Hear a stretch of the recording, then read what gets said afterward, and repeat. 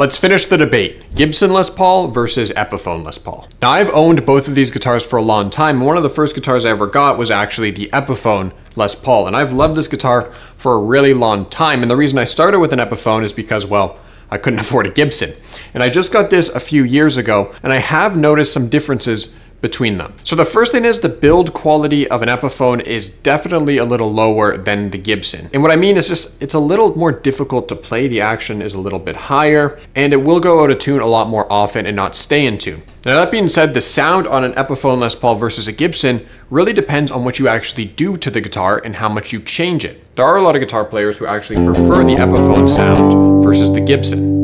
So when it comes to the Gibson Les Paul, it's going to be a little easier to play. Usually it's going to be built better, it'll last longer, stay in tune better, although the sound really depends on what you do to the guitar. I've always preferred to use the Gibson for more leading stuff and the Epiphone when it comes to more rhythm stuff.